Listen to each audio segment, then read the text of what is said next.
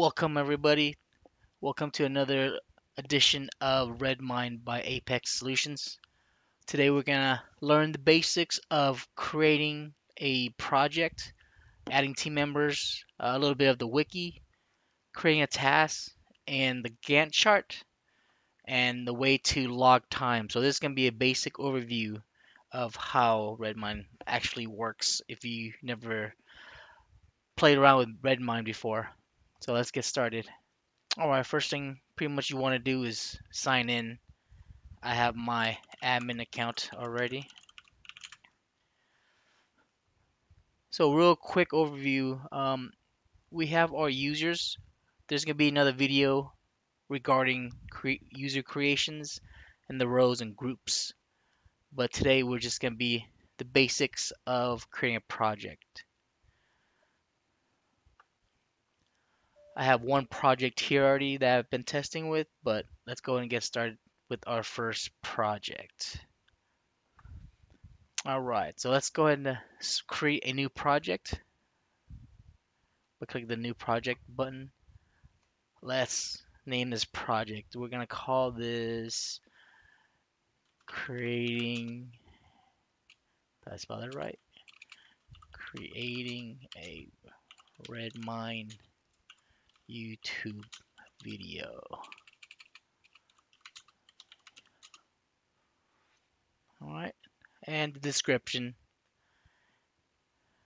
making a Redmine video for our channel.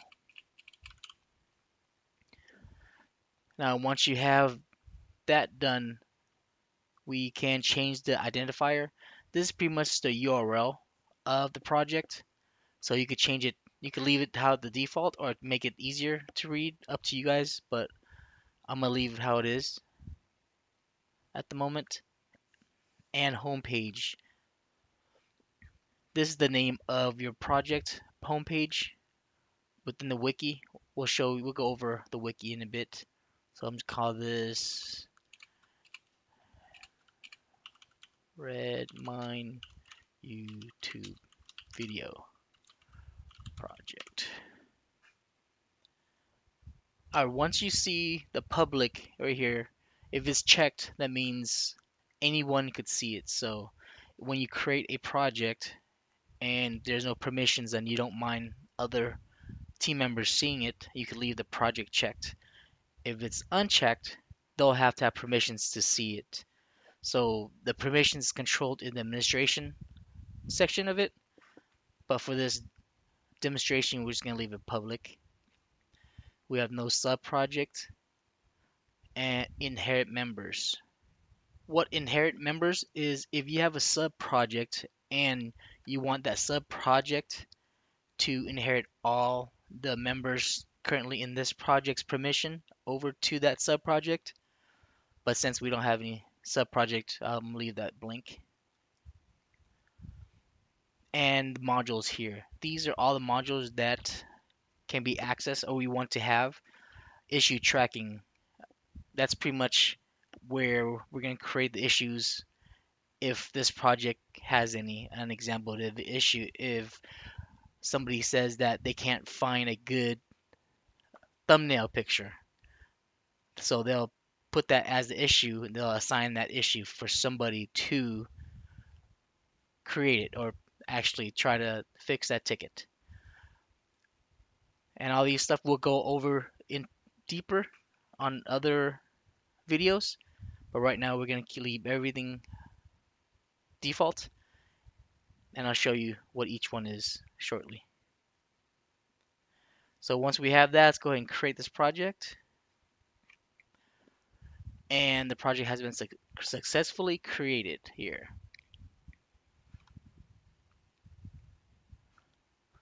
Now let's go over to the overview tab of the project. So here is the overview page. Here you get a quick look-see of what the project is. Currently there's no bugs or any kind of feature or any kind of support. Actually, there's no issue tracking right now because it's brand new and no issue has been created for it yet. Also, if there's a member assigned to this, you would see the member's name. So let's go ahead and do that. Let's go ahead and add a member here. The way we add members is going to settings, members, new member, and these are users that I have already created. We'll go over these users in a later video to go more in depth, but it's pretty straightforward when you create the user. So let's go ahead and assign some members. Let's put Paul Smith as the manager for this project and add him in there.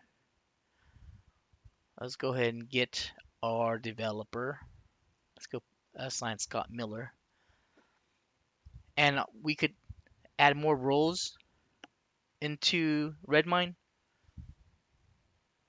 So if, for example, if you want a role that says technical support or vice president or whatever roles is in here, we could add that in here. Click on add. So we have Paul as a manager and Scott Miller as a developer. All right, let's go back to the overview page. Now you see the members within this project. So Paul Smith and Scott Miller. Now let's quickly go over to the wiki page. This is our wiki page for this project. What's a good thing about this is if a new member comes halfway through the project, they could go back to the wiki page and see all the notes that has been taken about the project so they could catch up on what they missed. Or if anybody wants to go back into the project and go back into what's been done, they could go back to this wiki.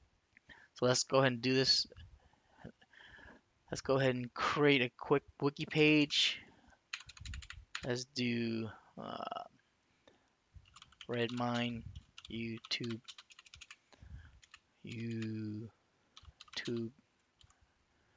video.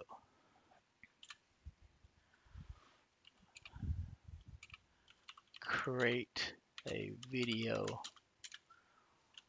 Go step 1, 2, edit video, 3, create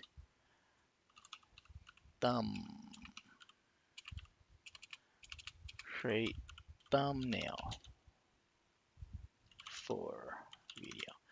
All right. So this quick wiki page.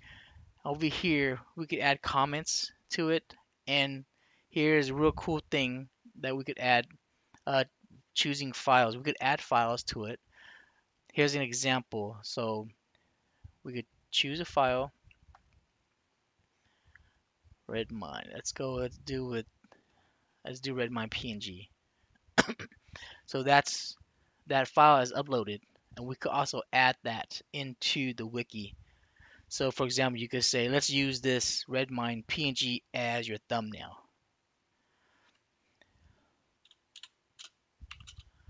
Use the current attach file as your thumbnail idea. And we could actually add the picture in here too by using this button here, image. And what you have to do is type in redmine.png, which is the name of the file. You have to write the extension also in between these two exclamation marks. We quickly preview the page, and that's what happens when you put in the image tab.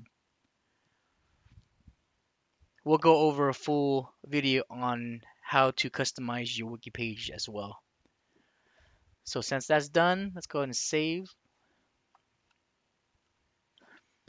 Now the wiki page is ready, so let's go ahead and create our first issue.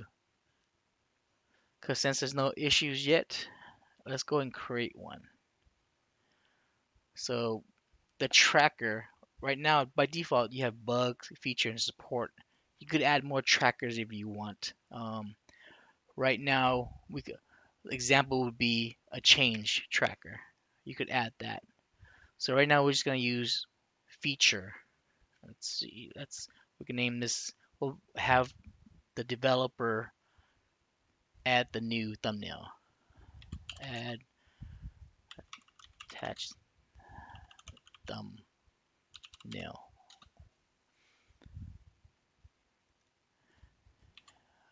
Add attach thumbnail from wiki to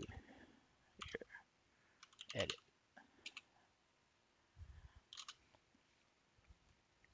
So this kind of explains to the person that's gonna take this issue. Status is new, priority, I'll leave it to normal. And here we can assign our text or developers, whoever you want. So we remember Scott Miller is the developer. Also, we would want Paul Smith to watch over it too, and also Scott Miller.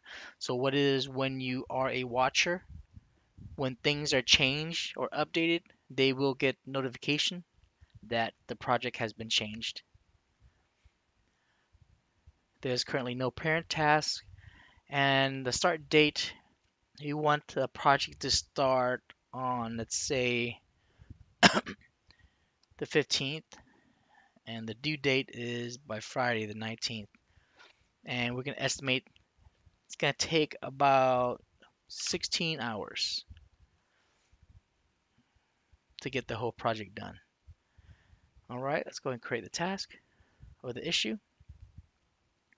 Now, as you can see, the assignee is Scott Miller, and all the information about this task is here. This shows estimated time is 16 hours. Now let's go over and look at the Gantt chart of this project. Now you see it shows the Gantt chart here with our project. You could zoom in also, make it clear, but it shows on our calendar. Now let's go ahead and edit our task. Let's just say I'm Paul, I logged in, I've done some stuff. Let's go to the issue, and here's our task. I'm sorry, Scott Miller. I keep forgetting that. But let's go ahead. I'm Scott Miller. I know I've done some stuff. Let's go to edit. Let's say I spent about 8 hours on it already. So that's about 50%. Comment. Downloaded file. Let's just put some kind of issue. File was too small. Need a bigger size. All right. And here you could choose a file as well. And you can attach something here. I have attached a new file that I think works better. Please approve. Okay. Click submit. Log time is invalid. Oop, log time is invalid. Oh, sorry. Forgot to. It's in development. It's in design right now. And click submit. There you go. And as you see the overview of this task, that 50% is done, spent time, also the history of what's been done on this project. As you can see how good Redmine can help a company with their project management lifecycle.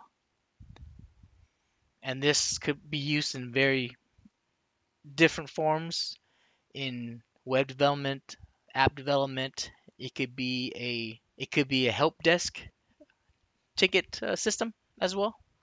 Let's go over to the Gantt chart. As you can see, 50% is done. And let's go to the calendar. Here's is the calendar for this month as well and the project. So there you go. That's a quick overview of how to create your first project in Redmine. This is a very basic overview. We'll be going in depth into different projects, different tabs, different documents, and wikis in later videos, as well as going over with permissions and groups. So stay tuned. Make sure to subscribe if you enjoy this video. Thanks again for watching.